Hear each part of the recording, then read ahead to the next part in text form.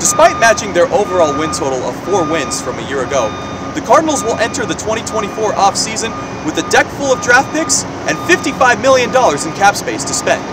And with the renewed culture and identity for the team, it will fall into the hands of Monty Austinfort and Jonathan Gannon to build upon the positives from this season.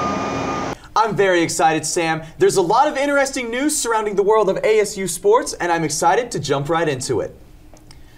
Sun Devil hockey will be back on the ice this weekend after grinding it out versus Lindenwood last week. However, things do not get any easier as ASU will face an opponent in Alaska Fairbanks who has had the Devils' number over the last few seasons. For more on the Sun Devils' challenging matchup, we turn it over to Lachlan McTagg. In the world of swimming, ASU's head coach Bob Bowman had just about everything you can get from a career: championships, Olympians, and records. And to add on to his illustrious resume, it was announced last week that Bowman was named part of the 2023 International Swimming Hall of Fame class. Bowman was recognized for his accomplishments at all levels, most notably at the Olympics. Bowman was the head coach for Team USA in the 2023 World Aquatics Championship, but has also coached the country in 5 Olympic Games, leading as the head coach in Rio. Joining Bowman is another notable name who has ties to the coach's career: 23-time Olympic gold medalist Michael Phelps. Phelps started working with Bowman when he was 11, and the two were an immediate success. Bowman worked along Phelps and was on the Team USA staff as his primary coach starting in the 2004 Olympics. Dozens of world championships and Olympic medals later, Bowman was hired by Arizona State as the head coach for their swim and dive program. In his 9 years in Tempe, the Sun Devils have become a national powerhouse in the pool. ASU won its first Pac-12 title and placed second in the national championship last season. Along with the team's success, Bowman might have his next great swimmer in junior Leon Marchand. The France native has an awards list that few can rival. He is a 5-time national champion, 10-time Pac-12 champion, 2-time Pac-12 swimmer of the year, and has not lost an event this year. Bowman and Marchand have led the Devils to a 2-0 record to start the season and take on UNLV at home at 2 o'clock today.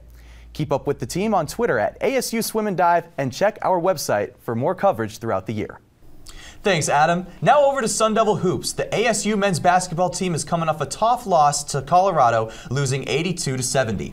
The loss now puts the Sun Devils at 5-7 in Pac-12 conference play and 11-12 overall. We welcome Ernie Jimenez, one of our basketball reporters. Ernie, what do you got for us? Ryan, how did you enjoy your time at the desk today? It was an amazing experience, Sam. I'm so happy I got the opportunity to anchor such an amazing show and, more importantly, do it with you by my side. A new journey has officially begun as pitchers and catchers have reported to Salt River Fields today for the first time since that heartbreaking World Series loss to the Rangers back in November. And in looking at who was here, there were plenty of new and familiar faces. We're here in Mesa today for the PPA Pickleball Tournament Tour, which was initially started in Mesa in 2019 and the first tournament taking place in 2020. It is a fun experience for many people of all ages around the world to compete in something that they love. With the sound of pickleballs hitting rackets reverberating throughout the court, players of all ages competed in various rounds of pickleball, with some players having multiple years of experience and others just getting started. How long have you both been playing pickleball? 4 years for me. And about 5 for me. About a year. I haven't been playing for too long, but I just love it. The sport has seen a tremendous growth in involvement, and in particular over the last few years. At first, there was no clear direction as to what the sport would morph into, but due to its rapid popularity, pickleball has now been formed into a professional sport that's continuing to garner more attention.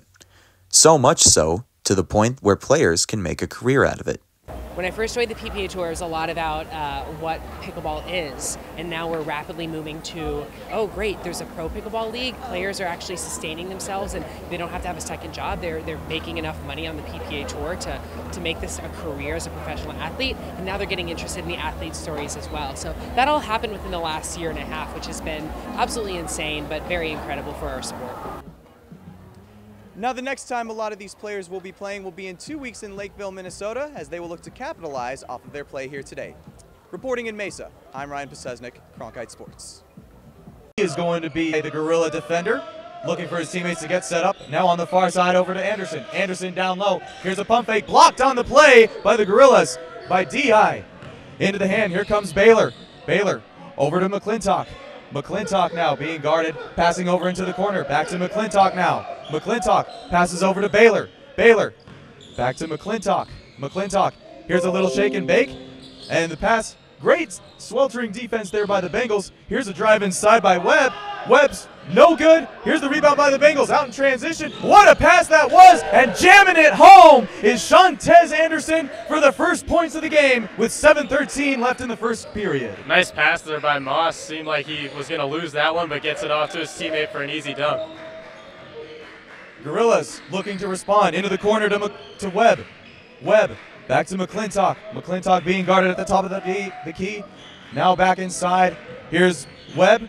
Webb had his shot blocked, and it's going to go out of bounds off of the Gorillas. And it looked like that was off of Jonge Webb. And here come the Bengals looking to push the pace. Damian Rucker with the ball over now to Alabi. Alabi into the corner now, down low into Anderson. Anderson puts a shot up, and we have a whistle on the play, and looks like that's going to go on the Gorillas. Or excuse me, on the Bengals, so that's going to be their first in the first quarter with 6:37 left. Yeah, nice charge taken there by the Gorillas to just stand their ground and take that one to force change in possession here. Here comes Tyson Baylor bringing the ball up out of backcourt, being guarded by Damian Rucker. And Rucker Baylor having some trouble trying to get out of it, as we have our first time out of the game called by the Inglewood College Prep Gorillas. Here comes McClintock bringing the ball up out of backcourt, being guarded at the top of the key by Anderson. Passes now over in the corner to Bailey. Bailey, here's his drive, here's his spin, his shot up. No good, too hard off the glass. Here come the Bengals on transition. Rucker into Sawyer. Sawyer's no good. Here comes Webb now. Webb looking to push the pace on the other end. Here's his shot up, no good. Rebound now, back into the hands of Rucker, but the ball's taken away to Bailey. Bailey, nice little layup there by Webb as he puts the Bengals' first points on the board. And here's another takeaway for the Gorillas. Yeah, the Bengals just going too fast right now. Rucker shouldn't have put that on the ground, should have calmed down and stopped there. Here's Webb. Webb now on the top over to Bailey. Bailey being guarded by Anderson at the top of the wing. 4:47 left here in period number one, as here's Bailey's drive. No good, and he looked like he was trying to find the Gorilla player in McClintock in the corner, but he turns it over. Here comes McClintock. McClintock, here's his jumper. No good. Rebound into the hands of the Bengals. Here comes Murray. Taking his time, bringing the ball up out of backcourt. Murray being guarded by Baylor at the top of the wing. Murray passes over into Moss. He'll tee up a trio and get it. Malik Moss tees up a trio, and it's 10-4, the Bengals up top. Here come the Gorillas. Starling over to Webb. Webb down low to D-High. D-High.